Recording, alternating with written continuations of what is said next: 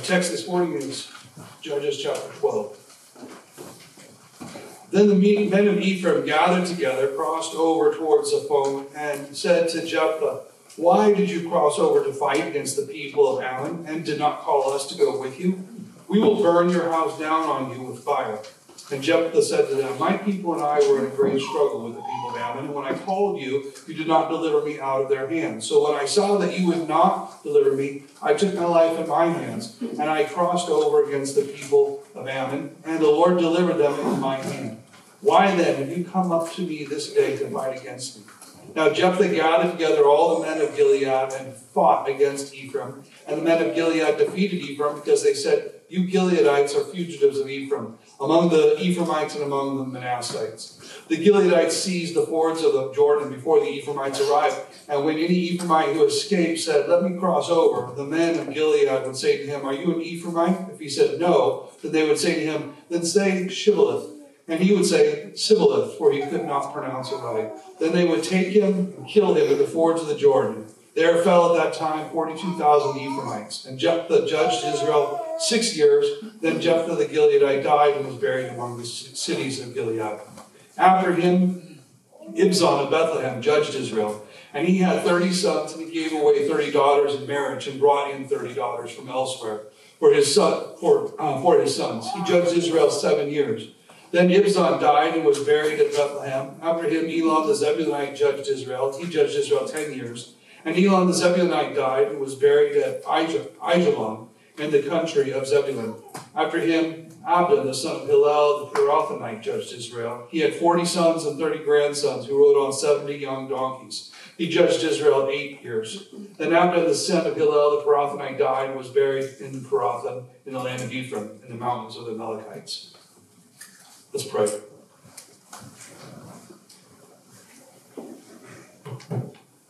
Our Heavenly Father, as we come to your word this morning, we ask you for your blessing on us. We lift our eyes to you and ask that you would give us the eagle-eyed eyesight of faith, that we might see and know you. Bless us as we come to your word. We praise things in Jesus' name. Amen. Amen.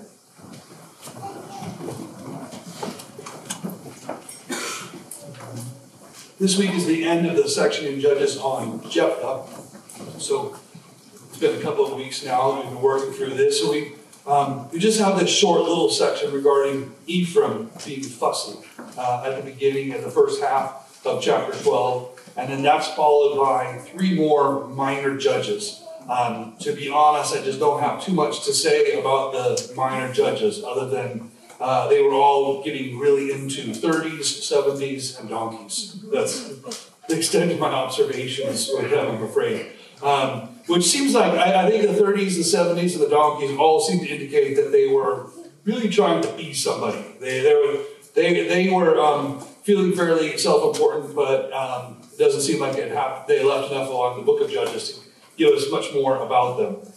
So my focus this morning will be just on this first half of Judges chapter 12, verses 1 through 7. Now, 2 weeks ago, which was I think the last time I preached, at the beginning of the sermon, I had to confess to you that my bag was way overweight.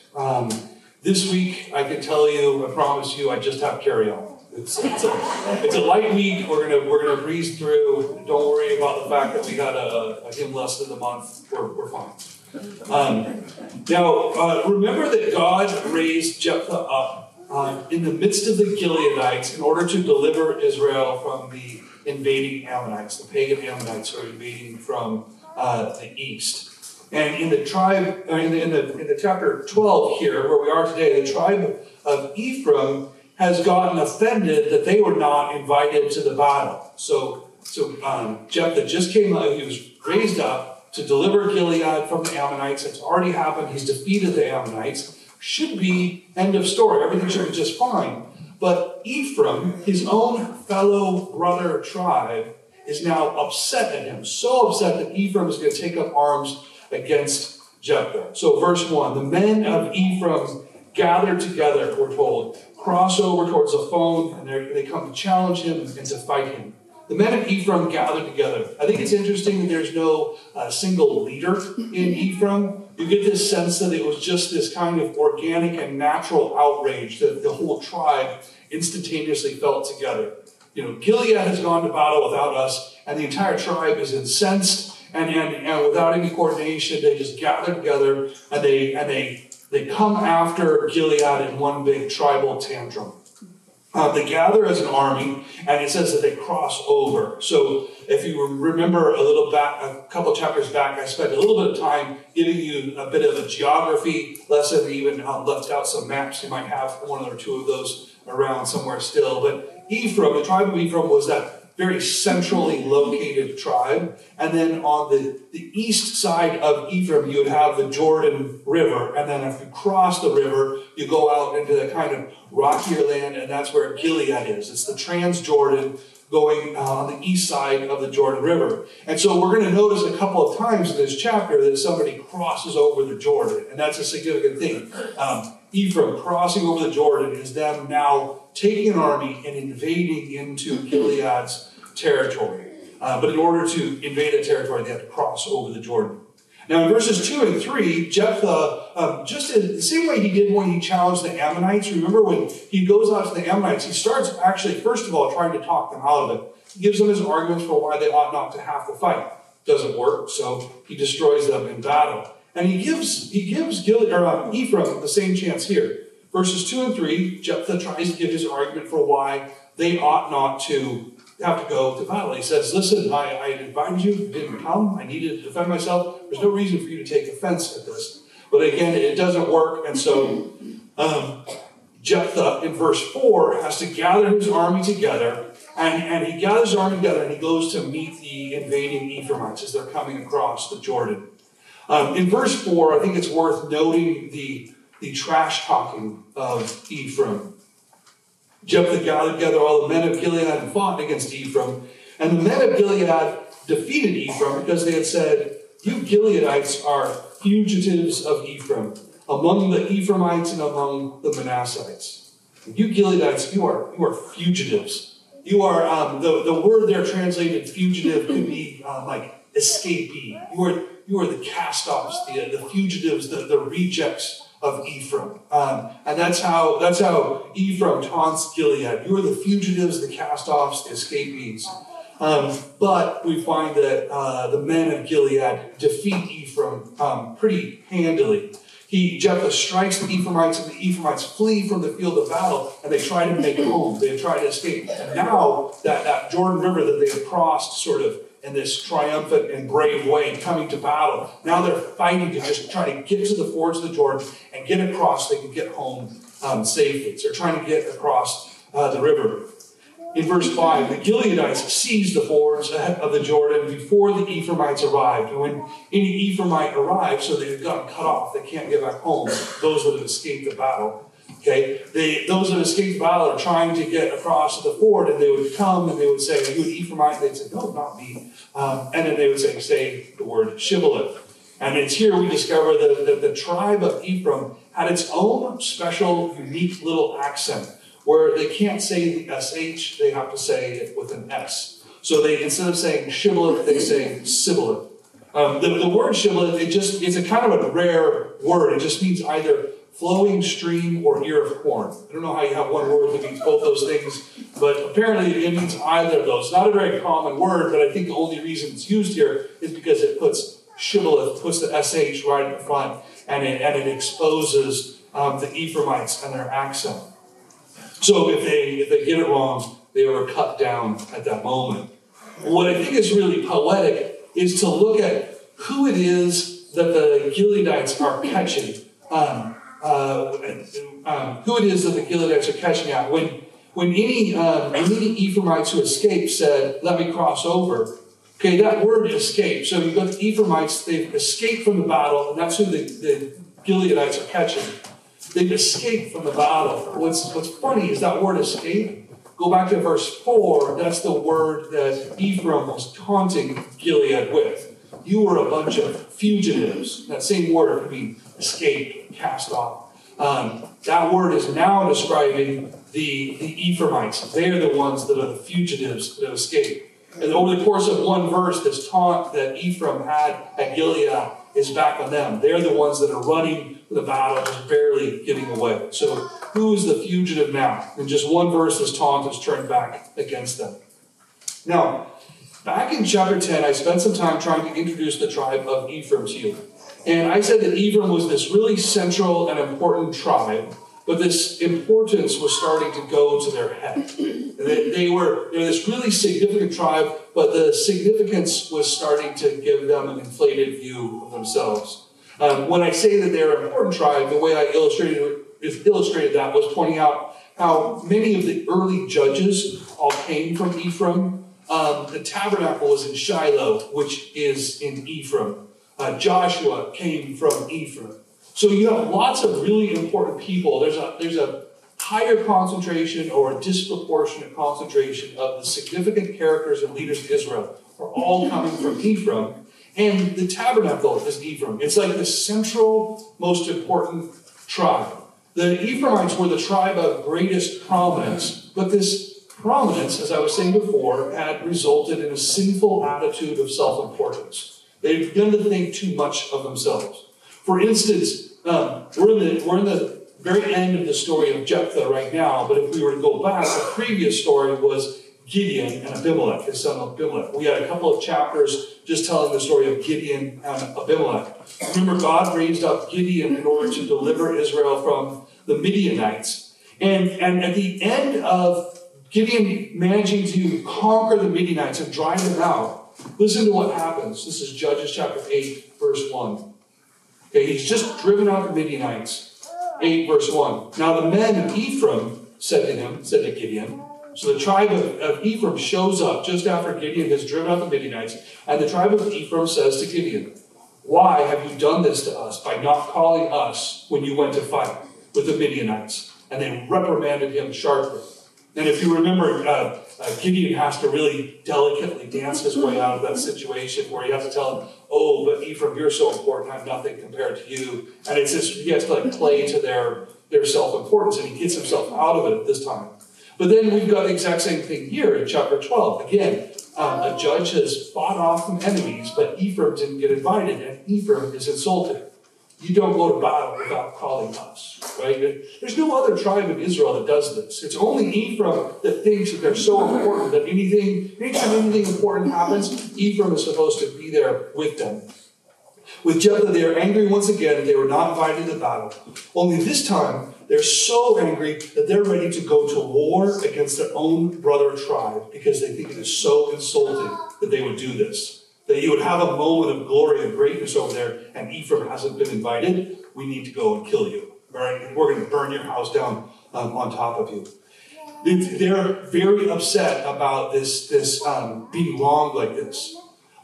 They clearly have gotten this very inflated sense of self. And I think it's also interesting that the fact that they've developed their own little affectation of a dialect, they're the only tribe that has this little accent, right? You know they're from Ephraim if they say Shibboleth wrong. They have this own affectation of a dialect that sets them apart. I think of the Shibboleth, Sibboleth, to be not able to say Shibboleth but only say Sibboleth. It reminds you of, if you've done Spanish, you have like the Barcelona accent where you don't say Barcelona, you say Barcelona.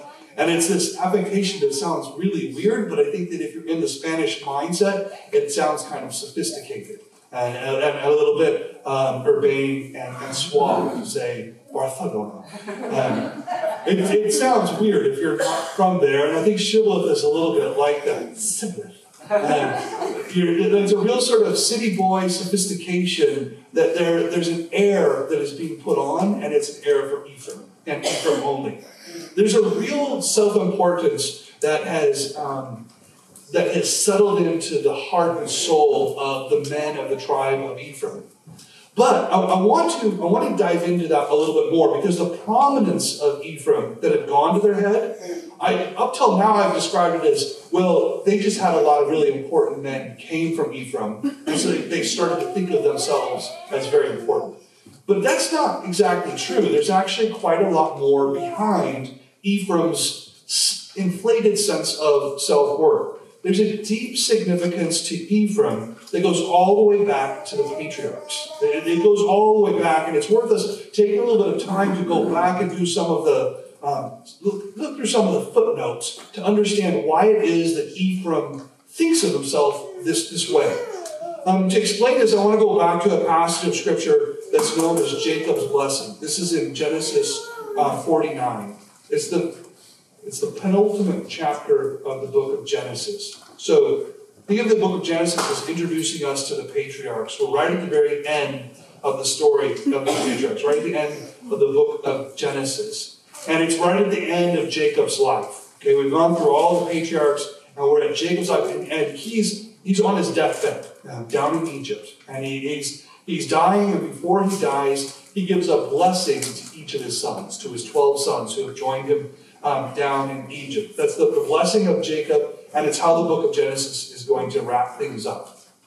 He's lying on his deathbed, and he gives blessings to each of his sons. Look at verse 1 of chapter 49. And Jacob called his sons and said, "Gather together that I may tell you what shall befall you in the last days."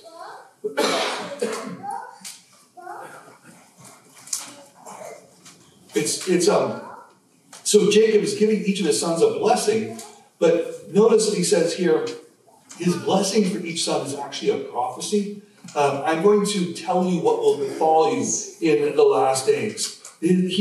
He's giving blessings that are prophetic descriptions of future events. Here's how things will play out. First of all, Reuben, verses 3 and 4. Reuben is his oldest. Reuben is his firstborn, who would normally receive the birthright, the double portion inheritance, the most prominent position.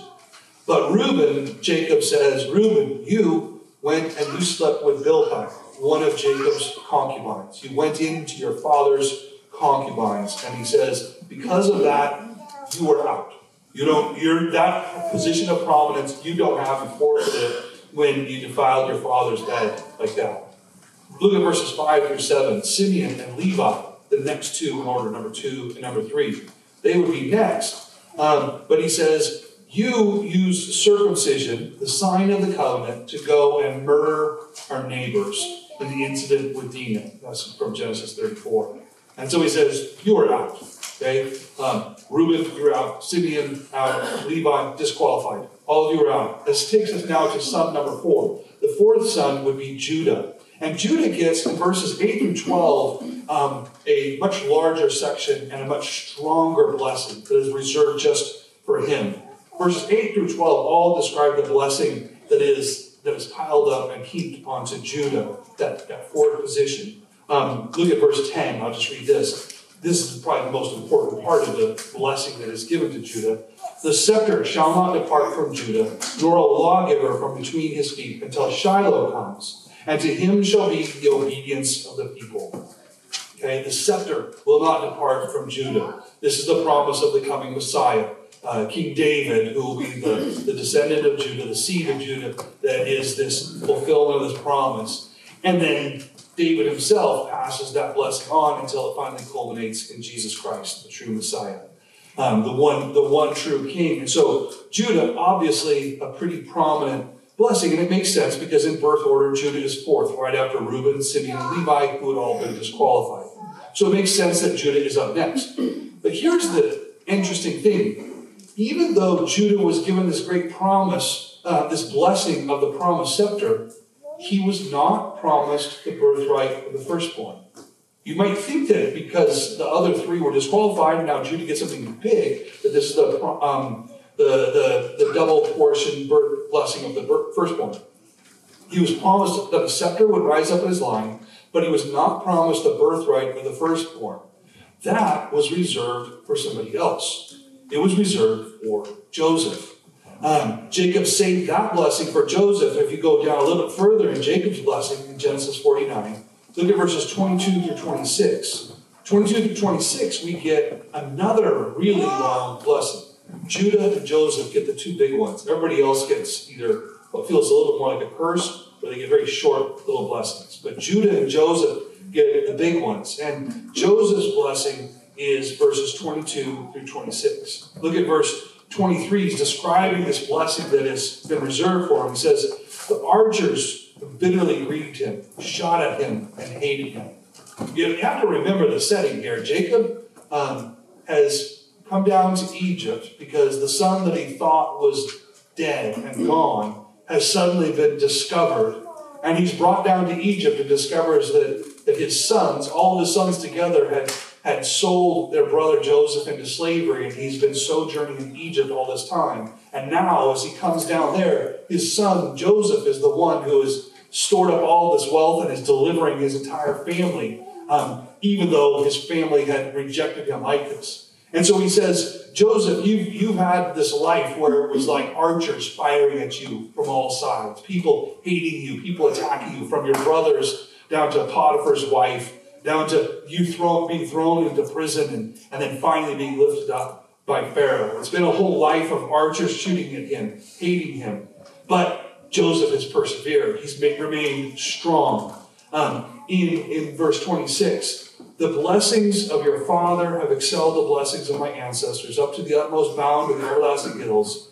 I've received more than all my ancestors, all my siblings. I've received so much. And he says, these blessings shall be on the head of Joseph and on the crown of the head of him who is separate from his brothers. All of my blessings I'm piling on you, you who were exiled by your brothers, cast out by your brothers. In fact, I think we could say maybe because you've been exiled by your brothers, separated from your brothers, because you endured all that, I save all this up and I give the double portion. I give the first right to you, the firstborn to you. This blessing given to Joseph was the double portion, exceeding what was given to the other brothers. Now, Moses, at the end of his life, like Jacob, also gives a final blessing to the 12 sons of Jacob. So at the end of Genesis, we have it ends with Jacob giving his blessing on his 12 sons. At the end of Deuteronomy, which is the end of the Pentateuch, or the end of the Torah, okay, the first 5 books of the Old Testament, at the end of that one ends with Moses giving his blessing on the 12 sons of Jacob, who are now the 12 tribes. So in Genesis, it's Jacob blessing the 12 sons. In Deuteronomy, it's Moses blessing the 12 tribes. And he does the same thing. So if you flip to Deuteronomy 33, again, I believe the penultimate chapter of that book, what you see is that he saves his largest, longest, most intense blessing again for Joseph. It's verses 13 through 17 in Deuteronomy 33. Okay, that's all one long blessing for Joseph. And let me just read from half of 16 on. Let the blessing come on the head of Joseph, just as Jacob said. I'm going to put all this blessing on the head of Joseph. And on the crown of the head of him who was separate from his brothers, the one who was exiled by his brothers, all this blessing will be on his head. And his glory is like a firstborn bull. He'll be like that firstborn. And his horns like the horns of the wild ox. Together with them he shall push the peoples to the ends of the earth. They are the 10,000s of Ephraim. They are the thousands of Manasseh. Joseph has 2 sons, Ephraim and Manasseh. And I think what's happening is Jacob basically is saying, you get the double portion because your 2 sons each become a tribe themselves. Ephraim and Manasseh each get to become a tribe because Joseph has a double portion. And so all this blessing again going on to Ephraim and Manasseh. And again, notice that it's because you were rejected and cast out by your brothers. The one who was separate from his brothers is now the one to carry the greatest glory in Israel. Because Joseph had been persecuted and cast out by his brothers, Jacob gave to Joseph the double portion inheritance of the firstborn. Now, just to be clear, let me give you one more text. 1 Chronicles chapter 5. I just want to make sure you see it's clear. I'm not just reading something in because this is pretty explicit about what is exactly just happened. 1 Chronicles chapter 5, starting verse 1. Now the sons of Reuben, the firstborn of Israel, remember Reuben is Jacob's oldest, and he's the one that went into his father's concubine and therefore was disqualified. Okay. Now the sons of Reuben, the firstborn of Israel, he was indeed the firstborn, but because he defiled his father's bed, his birthright was given to the sons of Joseph, the son of Israel. So the genealogy is not listed according to the birthright. Yet Judah prevailed over his brothers, and from him came a ruler, although the birthright was Joseph's. Joseph got the birthright, and he was put in the place of where Reuben had been. Judah got the promise of a scepter, but that was a different thing. Joseph was given the birthright and the double portion.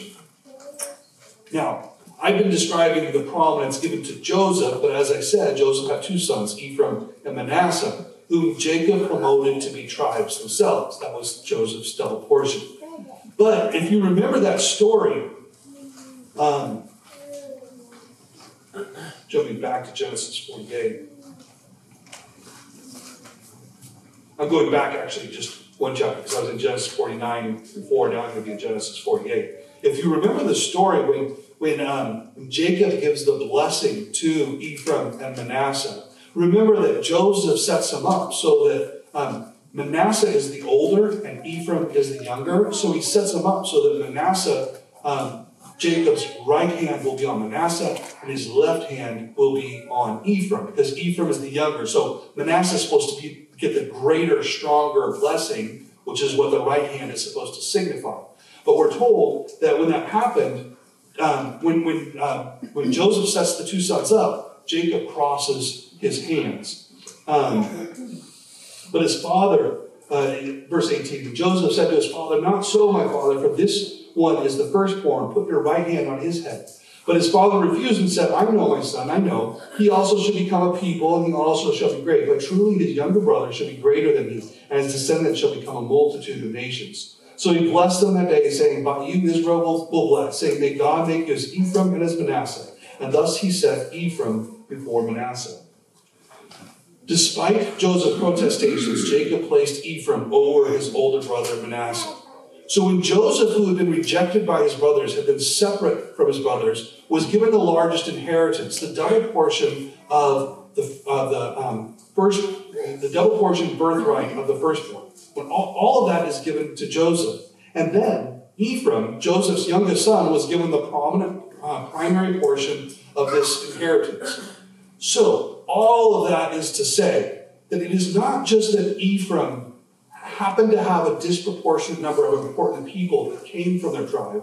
Ephraim had been blessed as the primary piece of Israel's inheritance. Ephraim had been given this prominence by God himself. And done it through the blessing of Jacob. So it's unsurprising then to see things like a disproportionate number of prominent people all coming from Ephraim, or the tabernacle being placed in Shiloh, which is in Ephraim. Earlier I was describing it like, well, maybe Ephraim is prominent because these things happen to have happened there.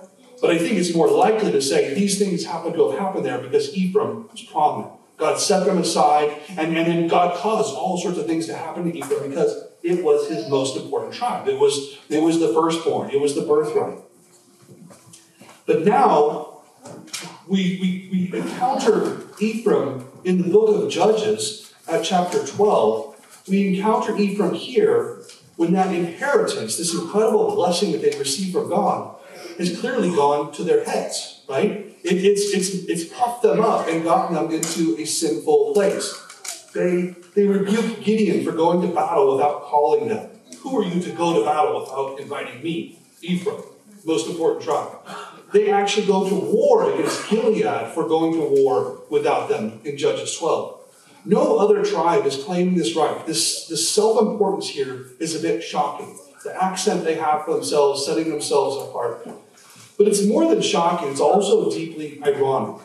You might remember that when I was describing the story of Jephthah, if we go back to the original story of Jephthah and kind of where he comes from, remember he's the son of a prostitute, and his older brothers, probably younger brothers, his brothers then, when they start to grow older, his brothers cast him out because they don't want the son of this other prostitute woman being around him. He was driven out of his own home, out of his own city. And when we were going through all of that, at the time, I said that it's ironic, or it's interesting how the story of Jephthah is basically the story of Joseph all over again. Jephthah and Joseph really parallel each other quite closely. Remember that so Jephthah is cast out by his brothers because he was the son of a harlot. So his brothers drive him out to keep him from inheriting with them. He's cast out by his own brothers, just as Joseph was cast out by his own brothers, sold into slavery, driven out of the home. They don't want him around. They don't want him around and in case he might become favored in some way.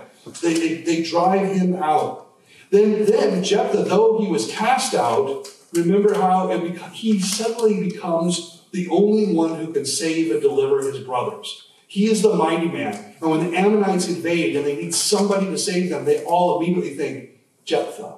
We need Jephthah. We have to bring him back. And so Jephthah is brought back in order to deliver his brothers. Just as Joseph, who is driven out, and then turns out to be the one, he was driven out so that he could save his family, so that he could store up all the stores that were ready for the famine, and so he could deliver his family. He's driven out, and then he becomes the only one that can deliver his family. And just as Jephthah becomes the leader of the brothers, they have to bow down to him and serve him. So also Joseph's brothers have to come back and bow down to him and serve him. It's a really interesting kind of parallel.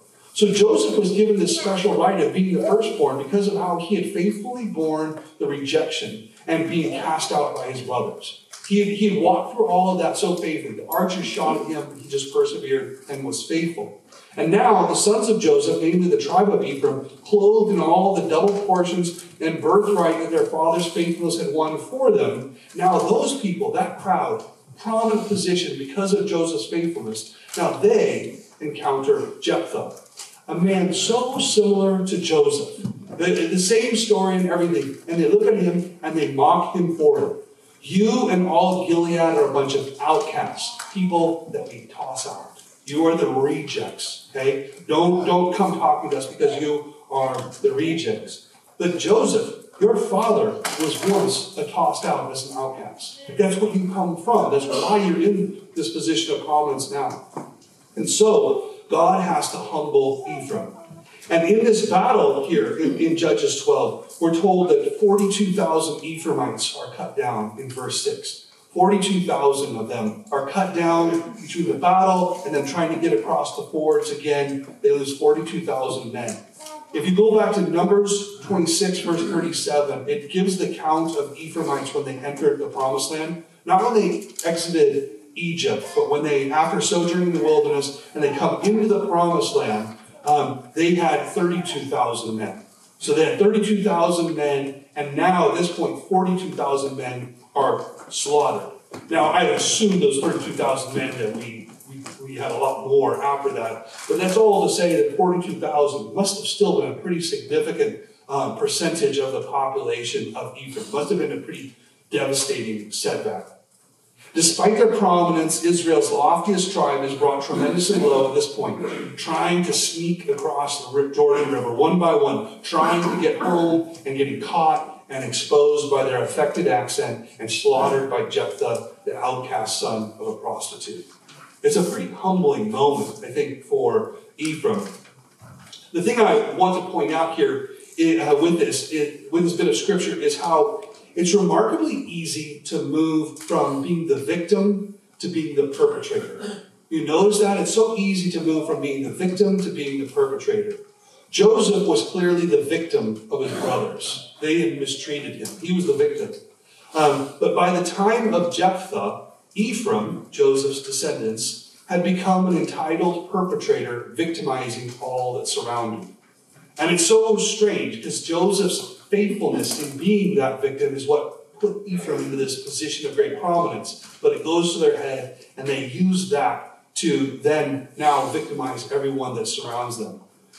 You see, once you get stuck in a certain narrative about yourself, once you start to always see yourself in one particular way, you tell yourself, I'm the sad one. I'm the one that people are unfair to. I'm the one that sad things happen to. Once you set yourself in a narrative like that, it becomes easy to quickly dismiss all the facts that contradict this vision of yourself. It becomes easy to never see your own faults or your own flaws because you're so consumed by the narrative that you're in. If you identify yourself as fundamentally the victim and therefore fundamentally innocent, then you really struggle to see your own complicity in your own subsequent sins. And it becomes possible to do great evil to others while still seeing yourself as the real innocent victim in all of this. It's the danger of living inside a false narrative about yourself rather than living inside the plain facts about yourself. You tell this story about yourself, and that story comes to dominate, and then you just dismiss anything that doesn't fit inside of that narrative. And that narrative, again, is that narrative of victimhood. We need to be really careful about that because we live in a world that just constantly is coaching you on how to see yourself as a victim. The narrative of victimhood is powerful because it makes you feel fundamentally righteous. It's so strange how feeling sad about yourself, feeling about, having lots of stories about how other people do you wrong. It's strange because you're describing this world in which you're always on the receiving end of pain and terrible deeds. And yet, it can make you feel so pleasantly righteous. There's something there's something sweet about that kind of story that you will cling to it and you will inflate it every chance you get to make yourself feel more and more righteous. We live in a world that encourages us all to look for areas in which we can claim victimhood and to identify ourselves in terms of that. We're subtly taught to see the world as a place of systematic discrimination, right? We're taught to see the world as a place of systematic discrimination everywhere.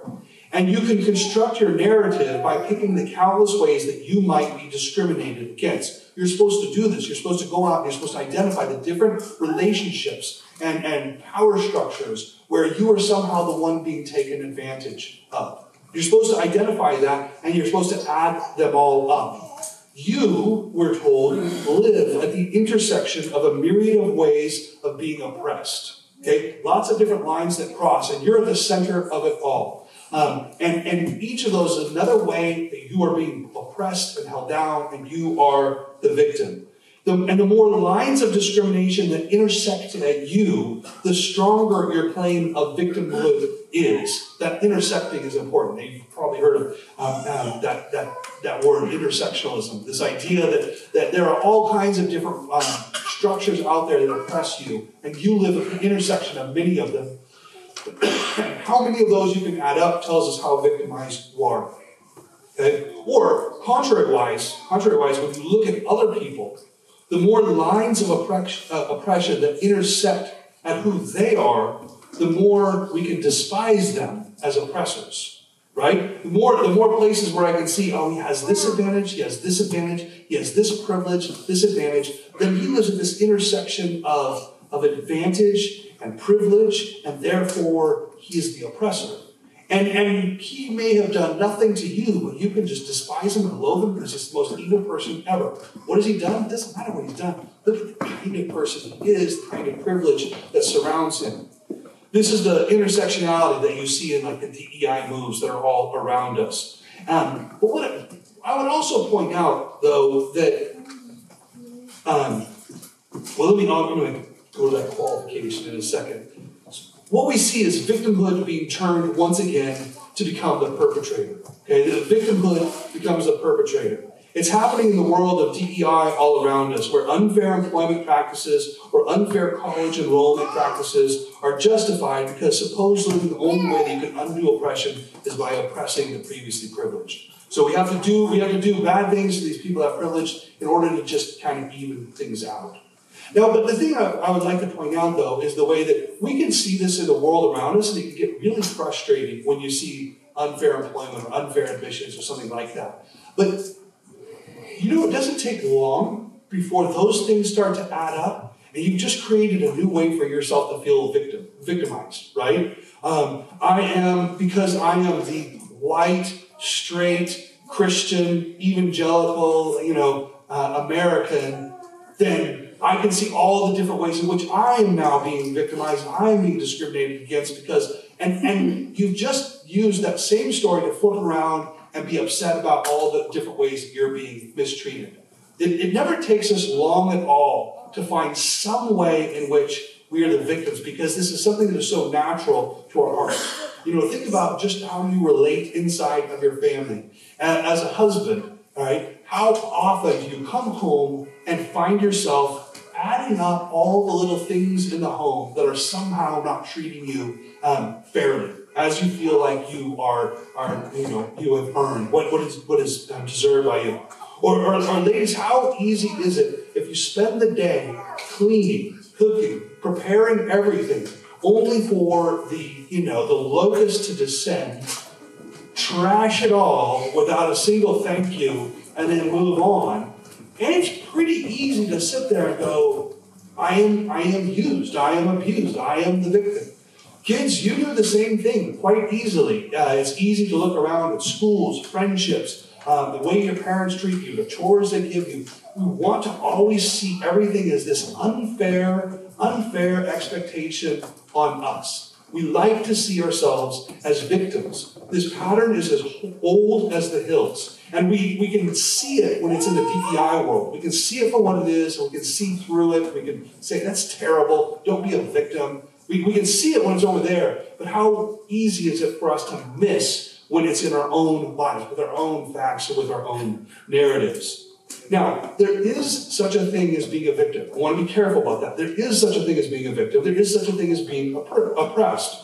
But what we need to be careful about is to not think for a moment that victims are necessarily totally innocent. Victims are not innocent. They are not pure. Okay? Here's what I mean. Let me walk through this.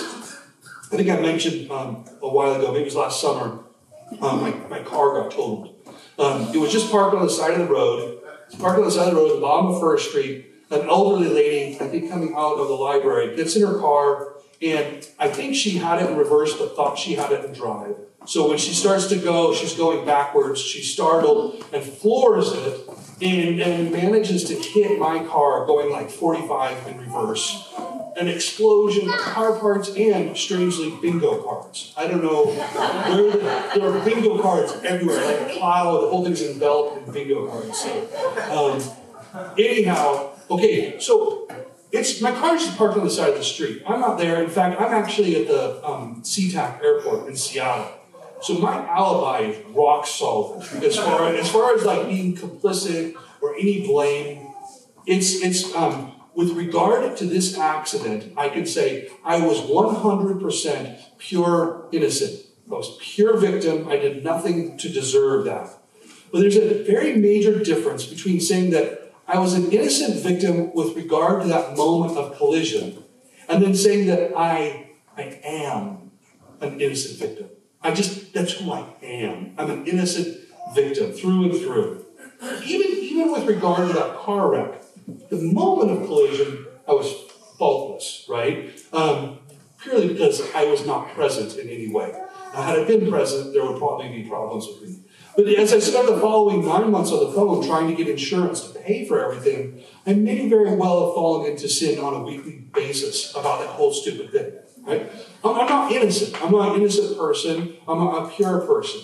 There is such a thing as a moment where fault and blame has to be assigned, and we have to say guilty, innocent. And I think it's important for us to get that right, to have equal scales, to be able to say with real, true, just judgment, this person is guilty, this person is innocent. And that kind of vindication is important for our courts to be able to do. It's important for our church to be able to do. We should be able to know what it looks like to have somebody who is innocent, and we should be not ashamed or embarrassed or scared to declare their innocence. There's a big difference between being innocent with regard to a particular moment and just being innocent as a person, being victim as a person. And that's where we quickly go. We go from a moment of fact to an entire narrative, to my whole character. I was innocent in a car wreck, but we cannot promote innocent victimhood into a description of someone's entire character. Beware of defining yourself in terms of victimhood or in thinking of your life in terms of your victimhood. We live in an age that pushes you in that direction. This is why you have to be so on guard, because everything is inviting you to think of yourself in terms of victimhood. But it's an illusion of justification. It is an illusion of making you feel righteous. It's not the real thing. Your guilt and all the other corners of your life endure. Calling yourself a victim, living in a narrative that makes you feel just, doesn't remove any of those things. It's an illusion of justification. It's not the real thing. It's an illusion because it depends on you making up a false narrative about yourself, one where you are always the one being wronged and you never are the one doing the wrong. You never see your sin. Of course, that is a lie. All have sinned and fallen short of the glory of God. The wages of sin is death. While it's perfectly true that others have sinned against you, your sin against God is always far more grievous. And it is a sin that fully merits eternal death. Claiming to be the one true victim in this world is a deep lie and a distraction from your need for Jesus Christ. True justification comes when we, through faith, identify ourselves with the only true innocent lamb led to the slaughter, Jesus Christ. Let's pray. Our Heavenly Father, we thank you for the gift of your Son, Jesus Christ. We know that he is the one true spotless lamb. We know that we are often tempted to portray ourselves as the great victims. Every traffic ticket that we get is an injustice. Every call from the ref was biased against us. Every grade less than an A was prompted by prejudice. Father, deliver us from our victimhood and imagined innocence. Deliver us through the blood of the one true innocent one, Jesus Christ. Give us rest from our vain attempts to create narratives of paper-thin innocence, and let us rest in the thick grace of your Son. And so we pray as your Son taught us to pray, saying, the central message of the gospel stands in stark contrast to the central message of our age. Modern man has embraced this message of victimhood without sin, morality without a standard, and science without truth. Mankind wants covenant blessings, but is horrified by the specter of covenant curses looming over covenant breakers. This is an era where we know there's great evil afoot, but our ability to actually identify evil has been so warped by the corruption of our age that we just can't spot it. So then the gospel stands forth and offers a staggering message from modern man. Your sins are great and many. You have not only broken God's law, you're incapable of even living up to your own imagined ideals for morality. You are lawless. And as the Apostle John put it, lawlessness is sin. But God is rich in mercy. God has purposed to satisfy the just requirements of his holy law and at the same time extend mercy to fallen mankind.